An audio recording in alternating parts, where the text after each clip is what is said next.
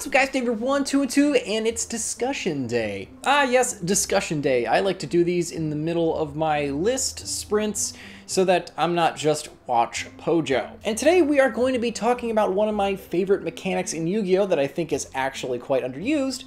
Tokens. I'll quickly run through the history of tokens and how they're used, and give you the quick rundown on what even a token is, and why I like them so much, and maybe what I think we could do with them in the future. A token in Yu-Gi-Oh! Is a monster that is generated by a card effect. I say generated instead of summoned because the card itself doesn't actually exist. The monster that is being created, the token, isn't a card. It is a monster, but not a card. Sure, you can have token cards that are printed on cardstock. They say token, it's a Yu-Gi-Oh! Card. However, officially speaking, they aren't a card. Because, officially, you can use anything from like pennies or dice or whatever to represent a token, as long as it's unambiguously able to be in attack and defense position. Most people just like using the token cards because they look neat on the board, and if it's something like the Biru or Scapegoat or something like that, you can actually get a token looks like the token being generated, so the pictures match. And that's neat. Other interesting things about these tokey-boys is,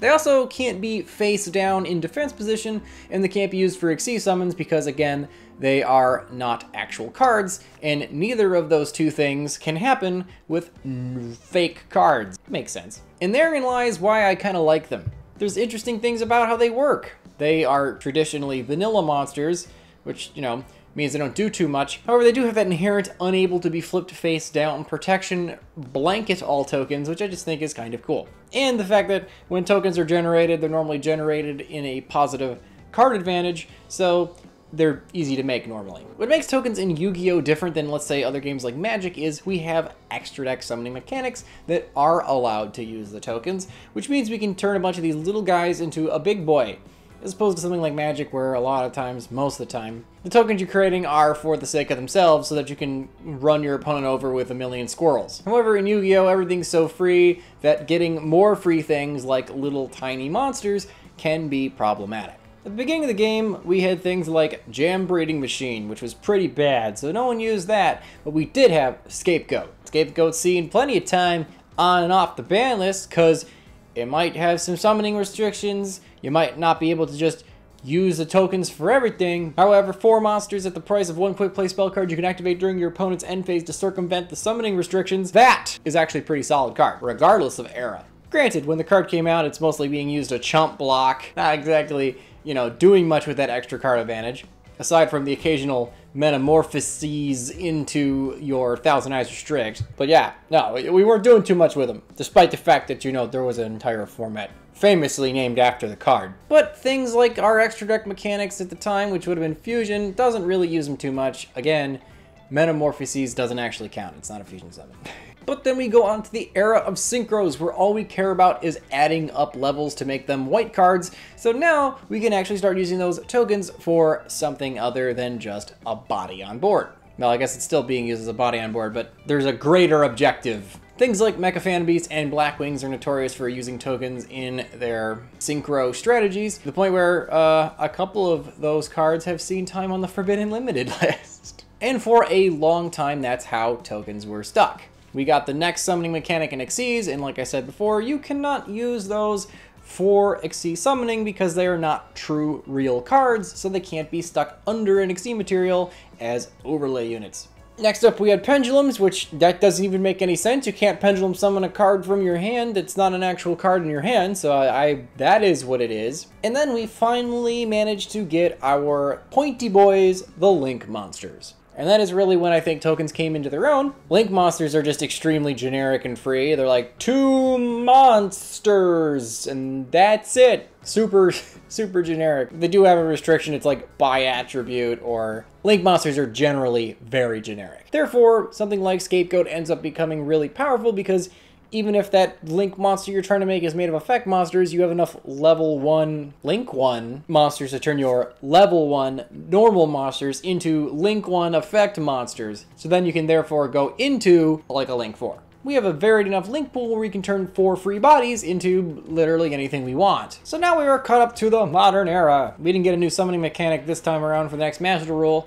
so tokens are about in the same place they were, which brings us to my feelings on the matter. I actually really enjoy token-based strategies. Not for the ability to make those tokens into Link or Synchro monsters, but to use those tokens themselves for the sake of themselves. Something like Chain Beat I think is a very interesting deck, even though I think a modern build deck probably wouldn't run it, because of a card called Black Garden. Whenever one of you summons a monster, the other guy gets a 800 attack power Rose token. Nowadays the card's pretty bad because you're just giving your opponent free like Link material every time you summon a card, but back in the day, the fact that this thing cut everyone's attack in half except for those Rose tokens, combined with the fact that you were probably just overwhelming your opponent with a bunch of weak roses, was just something super trolly about that, and I just like the gimmick of these free generated monsters that are like taking up a place on the board. It's probably why I play a stupid deck based around Hippo Carnival for exactly the same reason. It just generates an obscene amount of card advantage by special summoning these dumb hippos, despite the fact that you can't actually do with anything with them. You thought Scapegoat had restrictions, Hippo Carnival and Super Hippo Carnival, both of which just basically let you summon as many of these stupid things as you want. Also say you can like do nothing with them. They can't be tributed, you can't special summon from your extra deck, they can't do anything with them. But that's fine, because like I said, I enjoy tokens and playing token-based strategies when the sheer objective is just to create tokens. I like that trolley mechanic. And I really wish we had like a deck that was like that in this game. Like I said in other games like Magic, that is a viable strategy. I'm pretty positive I was told goblins do that.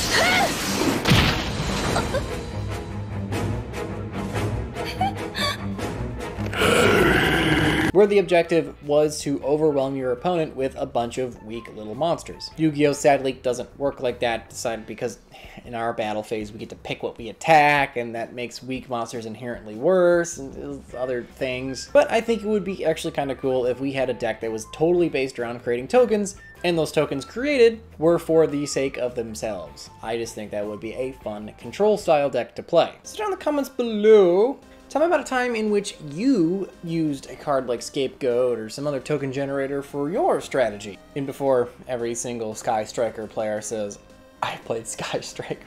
Now, if you wanted to, go right ahead.